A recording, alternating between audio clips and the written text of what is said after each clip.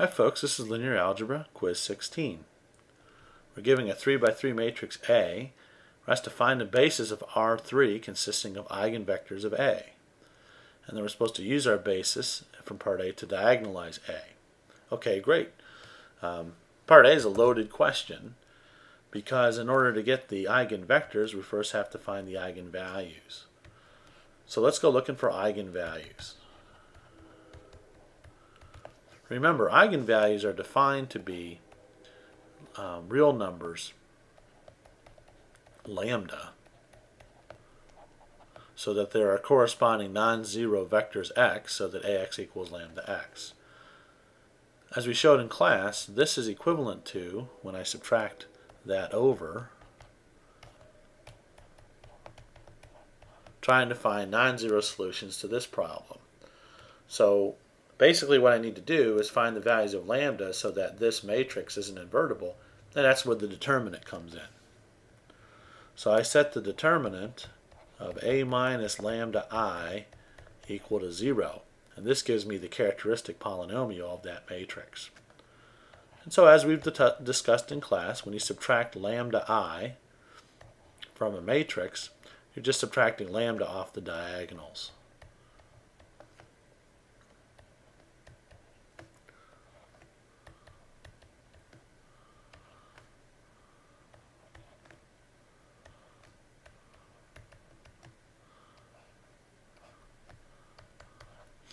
And I want to expand this determinant, and I look for the most efficient way to do that, and row 2 looks good because there's lots of zeros in there. So I follow the sign pattern, plus, minus, plus, so this would be minus, plus, minus. So when I do the cofactor there, I get a positive negative 2 minus lambda times the determinant. Wipe out the row and column that's in.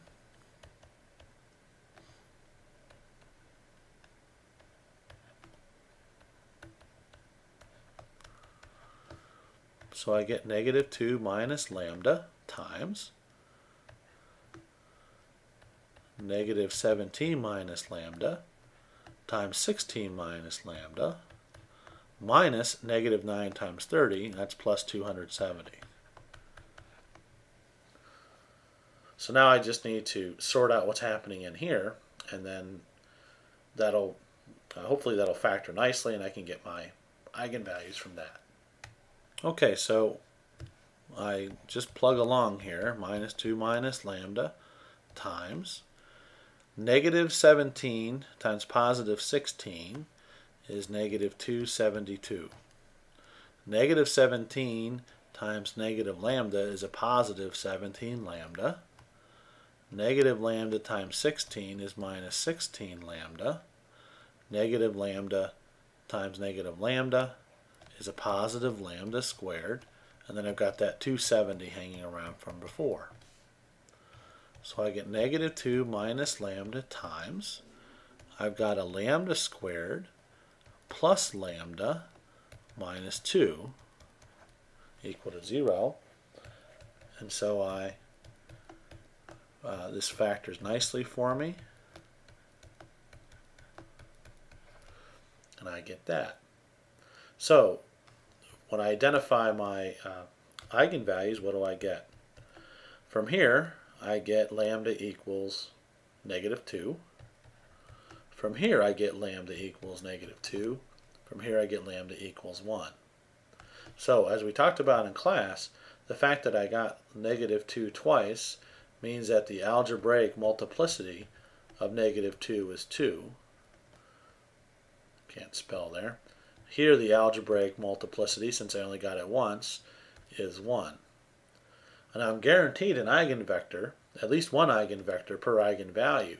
So the fact that I'm guaranteed at least one eigenvector for this guy means that I'm going to have everything I need from here. What I'm hoping now is I get 2 linearly independent eigenvectors for lambda equals negative 2, so that I can get 3 vectors total then as a basis for R3. So now we look at lambda is negative 2. So I'm looking at solving a minus lambda I, x is 0. Lambda is -2, so it's really a plus 2ix is 0. I'm going to let x be the unknown vector. And I look at the augmented matrix I get from this system. I'm going to basically be adding 2 to each of these values. So -15, -3, -9, 0, add 2, 0, 0, and then 30, 6, 16. Oops. And technically I have an augmented matrix here, but the constant column is going to be all zeros. Okay, so a plus 2i, I'm adding 2 to the diagonals, and of course I see right away I did not add 2 to this diagonal. I apologize for that. Okay, so add 2 to the diagonals and everything else is the same.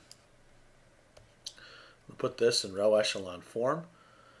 I can divide this by -15. I get 1,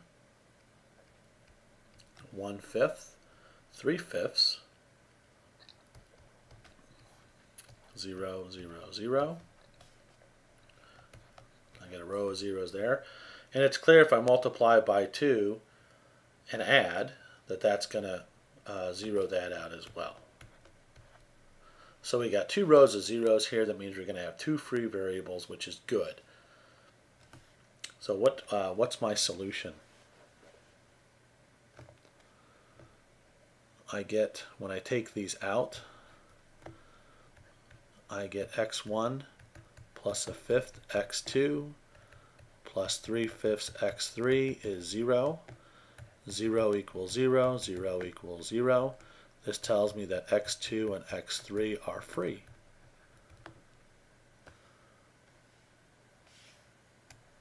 Okay, so from this equation then, I get x1 is minus 1/5 x2 minus 3/5 x3. So if I look for my solution to that system,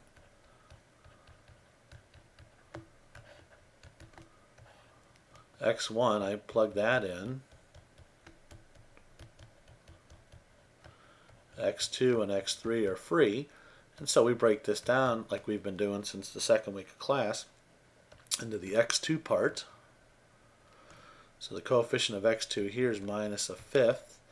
Coefficient of x2 there is 1, and then that's 0. Plus x3, coefficient there is -3/5, 0, 1.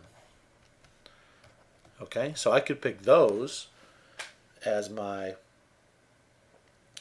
2 of my basis vectors for R3. They're linearly independent, you can see, because they have leading ones in different places. But I can take any multiple of those. And so what I'm tempted to do is multiply by 5 to kill off the fractions. Alright, so these 2 vectors represent a basis for the eigenspace. We talked about that in class last time. The eigenvectors I'm going to pick out of this, though, I'm going to just multiply by 5 and have -1, 5, 0 and -3, 0, 5. So these are 2 of my 3 basis vectors for R3.